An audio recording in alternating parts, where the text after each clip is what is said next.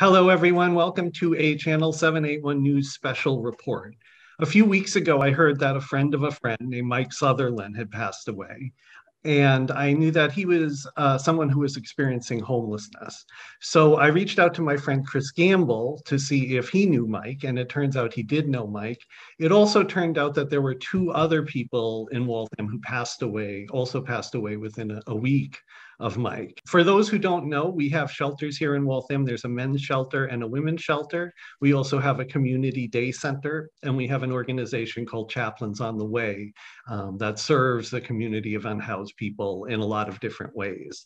And when someone from that community passes away, most of us don't hear about it usually, or if we do hear about it, we don't really have any context for what role that person played in our community. So I reached out to Chris, and we've been talking about how to report on this. And Chris, can you give us a little more background? Yes, thank you, Josh. Thank you for wanting to do this story, first of all. I'm really happy with how this turned out. But you'll remember that when you first came to me with the idea of a story about Mike's death, I initially didn't want to do it because despite most of my activism in Waltham centering people experiencing homelessness, I tend to not lean on it when doing this kind of like news segment-y kind of stuff, because the last thing I want to do is seem exploitative. The last thing I want to do is take advantage of anyone. And so it ends up these stories not getting told from my perspective either. But the more I thought about it, the more I realized that, these are stories that should be told. With Mike's death, he was found on the side of the road in Waltham. That's a real person just dying on the side of the road, and the world keeps turning. The world just forgets that happened. And if it's not someone like you and me talking about this, then it's probably not going to get covered. And so I think these are stories that should be told. These are real people. These are my friends. And so I'm glad we ended up with something that I think is not exploitative and does tell the story. So the other two people who passed away were named Barry and Peachy. Did you know them as well? Yes. I knew Barry very well. I unfortunately did not know Peachy, though I hear great stories about him now. And can you tell us a little bit about the people you interviewed for this report? So in trying to keep it as unexploitative as possible, I went with two advocates of the unhoused community. There's Carolyn, who is the executive director of the Day Center, who you'll see first. And then there's Jill, the executive director of Chaplains on the Way, both organizations that work very closely with the unhoused population of Waltham. And then I also have a resident of the Bristol Lodge Women's Shelter because while Barry tragically passed away, there's an additional component there that his partner, who they've been together for 20 years, is still, on the street of Waltham. And so I wanted to get the perspective of what it's like to lose a partner. I didn't want to use Barry's partner for this, but so I asked her friend, who you'll see in this video, talking about that perspective. So that to me felt okay to do. I'm glad you decided to do this, Chris. I really appreciate it. I know this is also really personal for you. Do you have any other thoughts you want to share before we go ahead and watch it? So, like I said, I'm very, very pleased with how this turned out. I think it's a great segment piece. I would personally, it was very cathartic for me. I went into this project coming at it from a very professional angle, wanting to just get content to release. And what happened was, it helped me deal with the deaths of my friends. And so I'm very appreciative of that. And I'm also just very appreciative of working within this community during Barry's memorial, which is also talked about here. I had this weird sense of like deep gratitude for working within this community. There's so much love. There's so much camaraderie and just a lot of fun as well. And so, I invite anyone that does things in Waltham, anyone that does any good work, there is ways to get involved within this community, and I promise you will not regret that. And it changes people's lives. So thank you. Thank you, Chris. And I'm really excited to share this. So let's go ahead and watch it. This wasn't the first time that this happened. When I started I've been here for over 6 years at this point. Early in my career here, there was a month in August where someone died every single day in a 1 week period. And it was mind-blowing, and you know, it's the same feeling that I feel if I were to hear a family member had died. That is how closely knit this community is. But there's something different when someone dies of an overdose, and it's someone who has been living on the streets. I get this weird feeling, this energetic feeling of this being a sacred moment. I don't know how to explain the feeling any other way other than it being a sacred moment.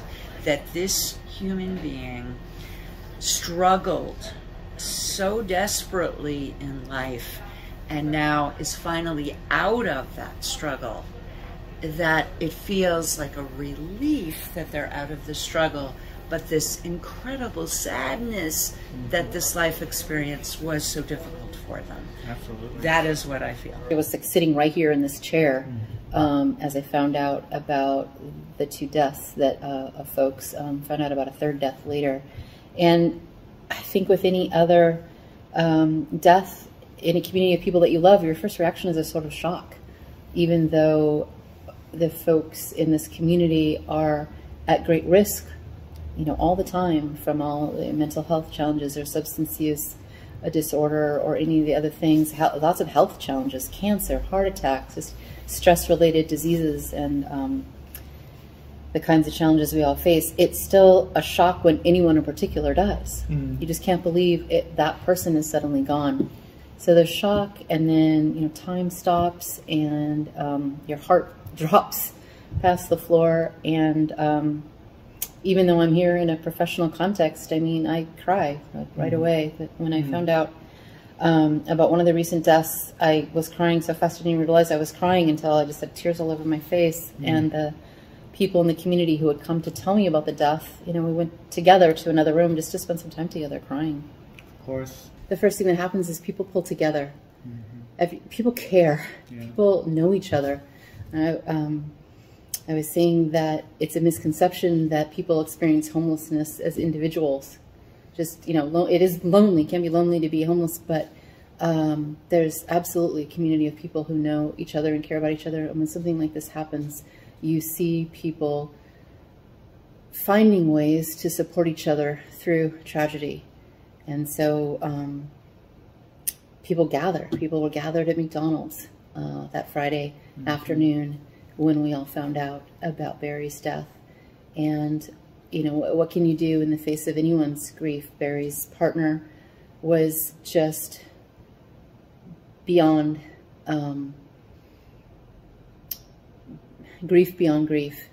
And the only thing that you can do for people is to be there for them, to be witness to that grief, to help hold the space for them to go through it, knowing that they're not alone. So people were gathered at McDonald's.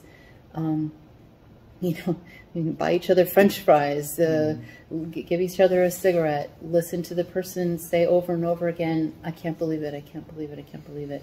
Barry, we knew because he was a regular here, and he'd come in with his partner, and they'd sit in the 2 comfy chairs that we have right in front of the TV, and always polite, always asking what they could do to help.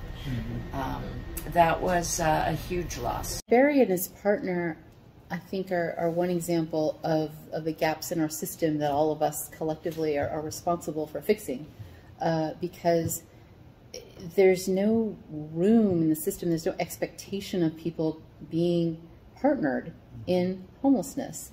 And so there's no shelter for folks who, you know, unless maybe family shelters, but even those are anticipating a woman and her children. There's no room for love in the system, which is a way of dehumanizing people. And you see it not only in the fact that Barry and his partner could, you know, if they wanted to be together, they had to be sleeping rough, sleeping out, because there's no shelter for partners. And if, for instance, a couple wants to go into recovery together, no space for that either. The assumption is that people's partners can only be a deficit. They can only be a barrier to recovery. And I don't think we treat people like that who aren't experiencing homelessness. We have respect for the value of their relationships. Yeah. And that's part of the tragedy of Barry's death, is thinking, you know, one of the many ways that he was stressed by homelessness was the fact that he had a partner whom he loved for more than 20 years. And they were going through this together, and it was extra, you know, of course they were helped by the fact that they were in a relationship with each other, but they were also hurt by it. Barry's partner was also the victim of an overdose. She thankfully survived. When she got back to the shelter, I'm sure everyone already knew about the circumstance, because she stayed in the hospital for a couple of days, right? No, she got out that morning. Was it that morning? So she woke, she has no memory of what happened that night.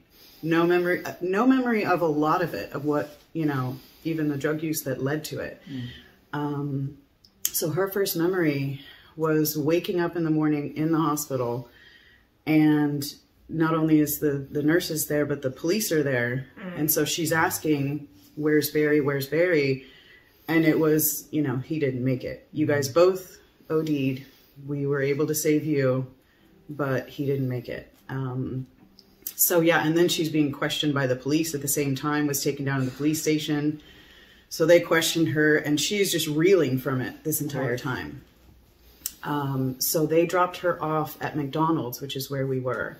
So she came with a sweater on, and then the hospital gown underneath. And she was, I mean, that was the moment we found out. We were all sitting inside McDonald's, and one of our other friends came in and put some of her stuff down, and some of his stuff, because she had it too, and he threw it down on the table, and he just said, he's dead, he's dead.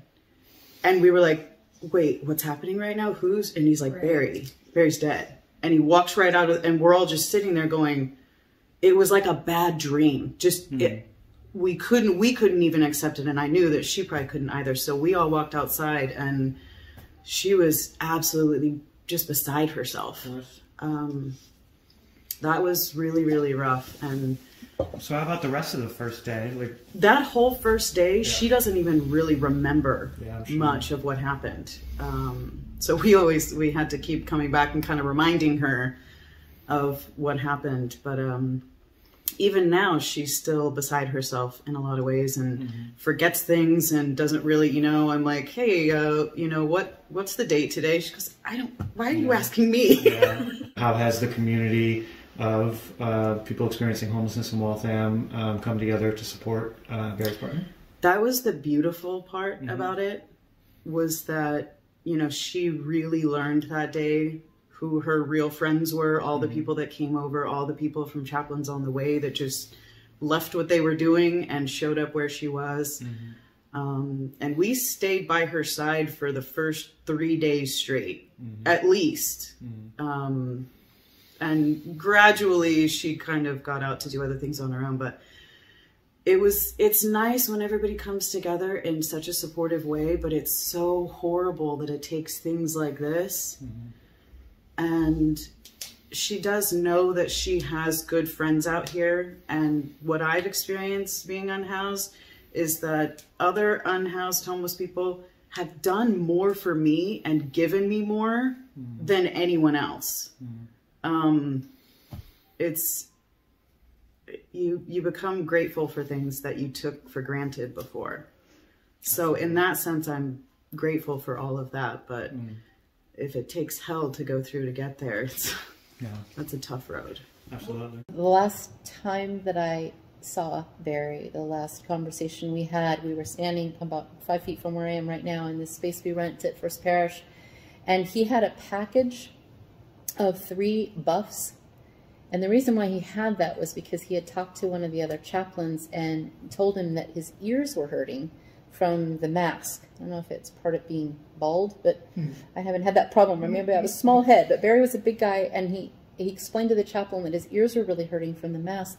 And Chaplain Bill said, I know what you can do. I'll get you some buffs, or a buff anyway. And so Bill had given it to me, and I had given it to Barry, and there were 3 in the package, and they were all the same pattern.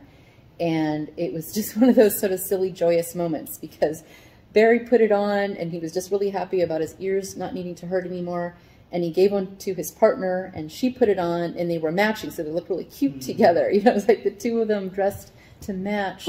But they had this one extra one, and another community member came over and was admiring these buffs. And Barry just spontaneously said, "Oh, we have an extra one. Would you like to have one?"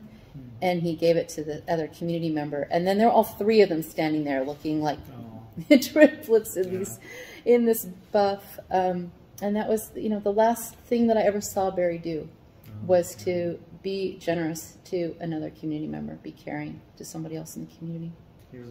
Like, can you put into words like what it's like, or even your sense of what it's like to lose a partner when you already like are dealing with, you know, homelessness, when you have that kind of support system and then all of a sudden it's gone? That I remember the first few days sitting there with her and just looking at the look on her face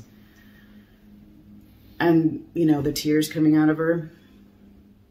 I could only imagine. I mean, I sat there and really tried to imagine it, because they were together for 22 years. Yeah, I mean, and for many of those years, they were homeless together. They were glued, you know, by the hip to each other. And yeah, they were absolute, you know, they were each other's rock.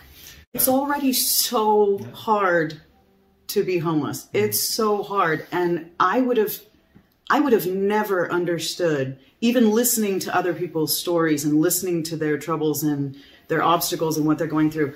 I would have never been able to understand it had I not experienced it myself. So I'm actually really glad for that. But everything is difficult. Everything is so difficult. And then things pile on, you know, on top of each other.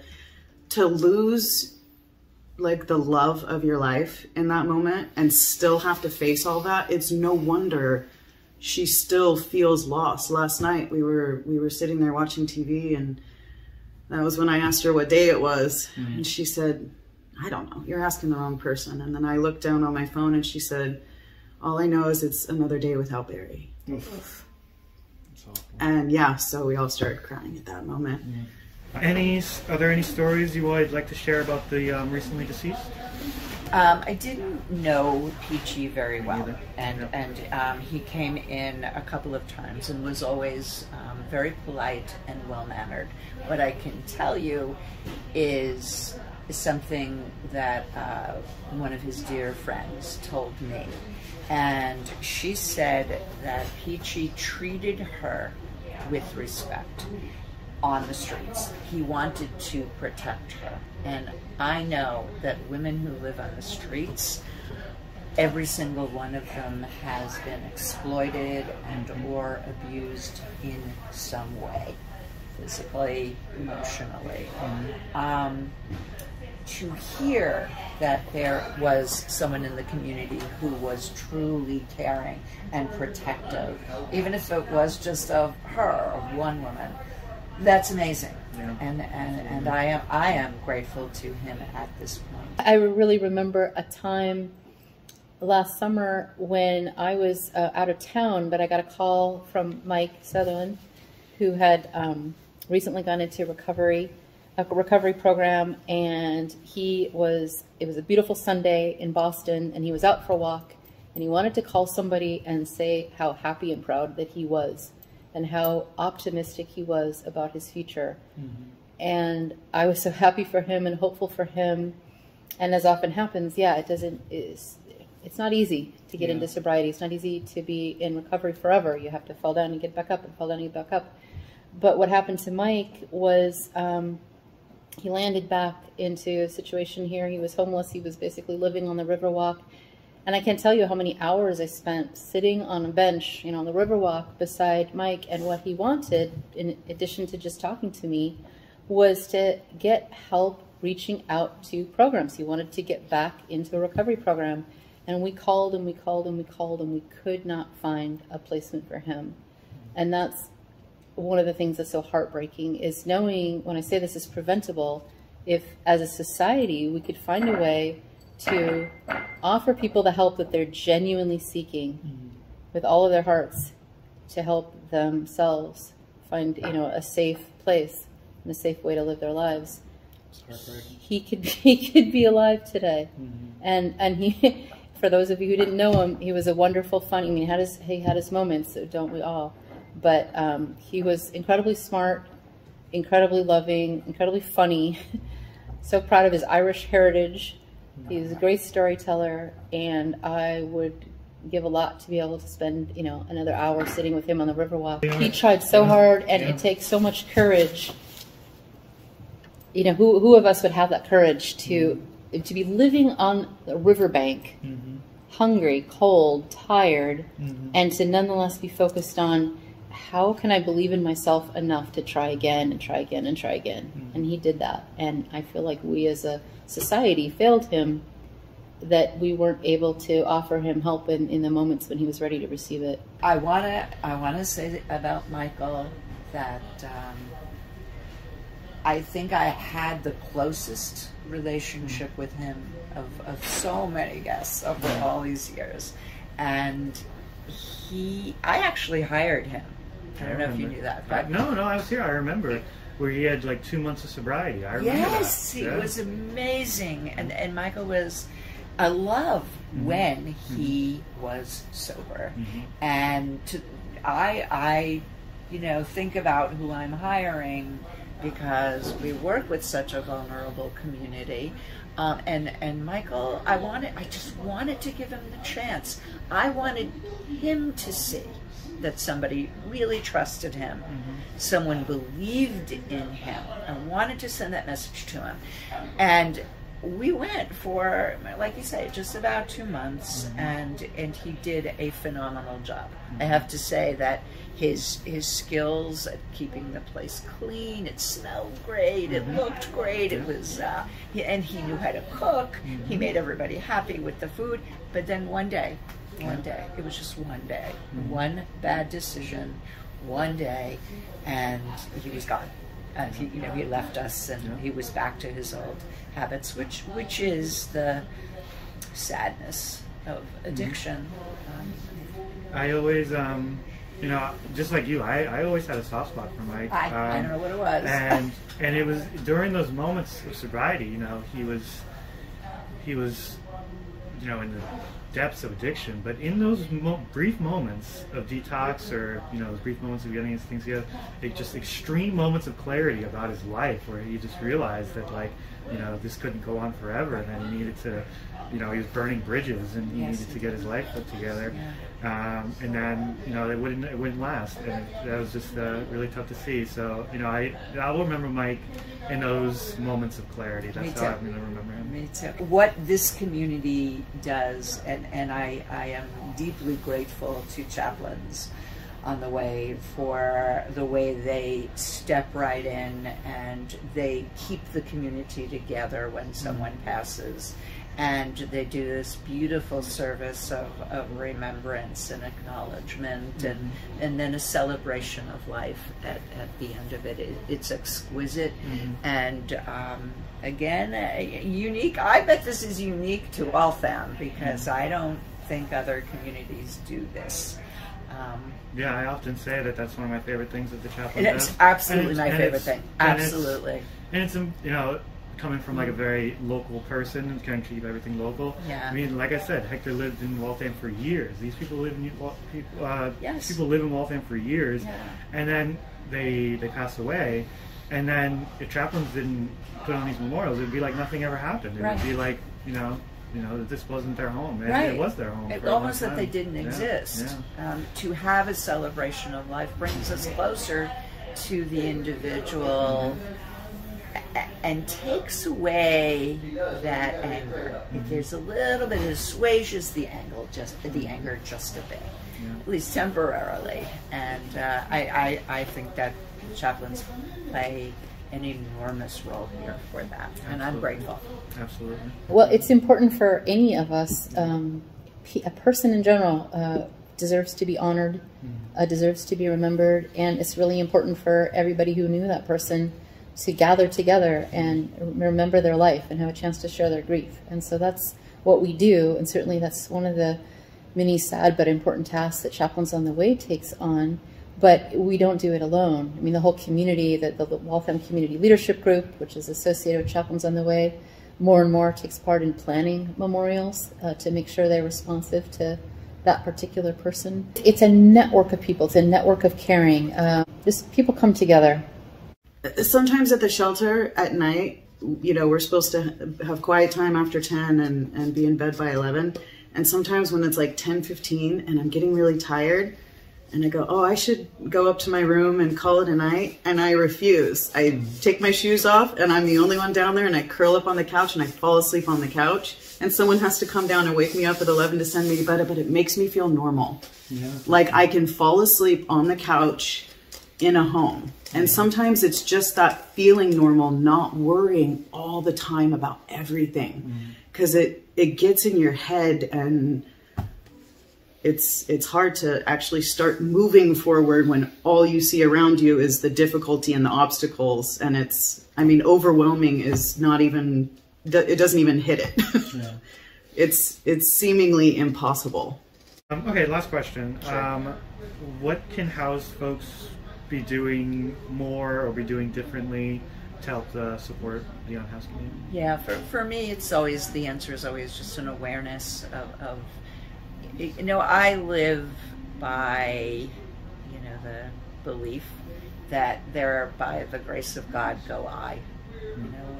You know, it's just, it could be somebody in my family that's here and wandering the streets. It could be me. It could, why not me?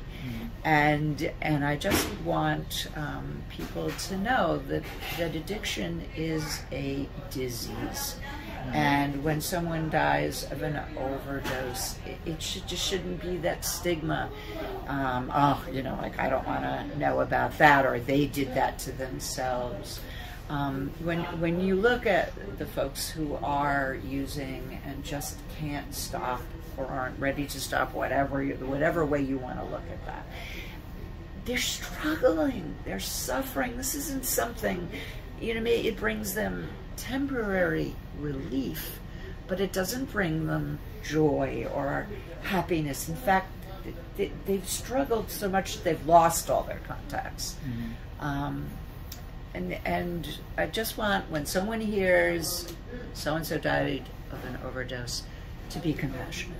Yeah. Is there anything housed folks can be doing to support the unhoused community right now, in general, doing better? Well, one of them is to put your compassion hat on and use your imagination in what it might be like to sit down and actually listen to people like you guys are listening to me right now. Donations are always great. I know that when I had, you know, all sorts of things, I did donate quite a bit, but probably not as much as I could have. And not necessarily money. I just mean coats and shoes and socks and all those little things. What can people do in Waltham? I would say don't turn away. Don't make the assumption that this doesn't impact you in any sort of sense of us and them or any other kind of line drawing, because the fact of the matter is that people who live in Waltham who are unhoused are community members of Waltham. They're our neighbors. They're housed and unhoused neighbors, and we're all here in community together. And I think through Waltham Community Leadership Group, we kind of crafted a message for a meeting years ago now, and I use it all the time. I use it in my campaign about how there are so many people in Waltham that are one illness, one missed paycheck, or a series of unpredicted losses away from being homeless. And people, it happens to more people than you would think. Yeah. And it could happen to anyone. Yeah, yeah. Any of us could be homeless at any time. And homeless people are people who belong someplace and need to feel that sense of belonging and need to know that they're in community with others and that we share these problems, and the only way to find solutions is to work together.